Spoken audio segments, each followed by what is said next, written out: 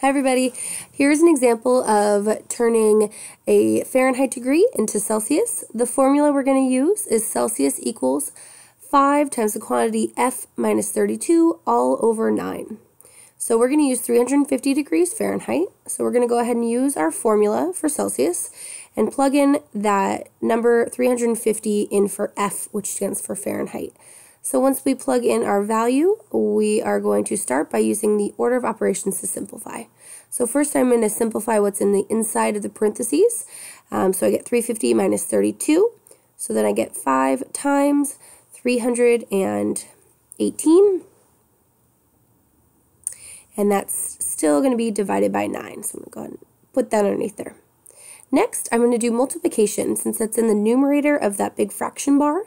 So I'm going to do 5 times 318 first. So I get C equals 1,590 all over 9. Go ahead and do that division. So I get my Celsius degrees is 176.6, repeating, degrees.